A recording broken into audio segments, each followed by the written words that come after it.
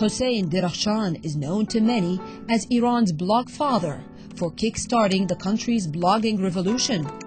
On December 30th, Iran's judiciary confirmed his detention.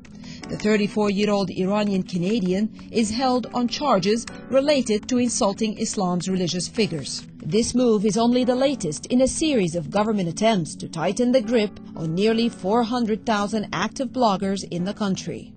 A bill which overwhelmingly passed in the Iranian Majlis on its first reading in July 2008 further tightens that squeeze.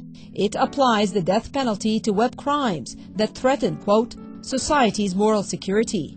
These are activities promoting prostitution, corruption, or apostasy. It is a bill simply put in place to alert the media and other members of civil society that are blogging and sending out information that it will not tolerate anyone going against the government line.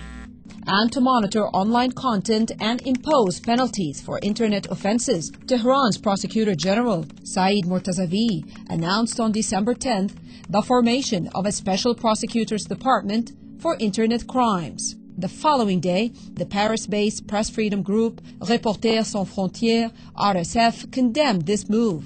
It stated, quote, Mortazavi's decision is indicative of the internet situation in Iran, under control and regarded as a dangerous area.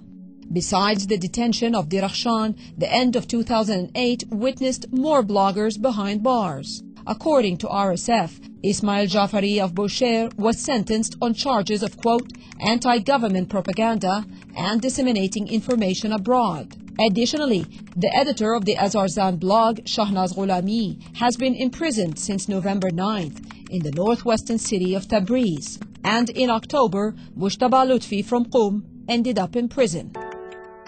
Nevertheless, many Iranians, including Farnaz Saifi, keep on blogging. It's a very popular concept, especially for youths. I think that it's a good path to, practice democracy. Because, for example, you see that you have so many readers who are against you, and so many readers who disagree with you.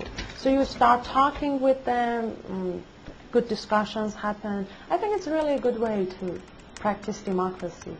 The judiciary once blocked Saifi's popular blog, and nearly 1,000 weblogs are blocked every month. They're all required by law to provide their contact and web content information for the government to monitor.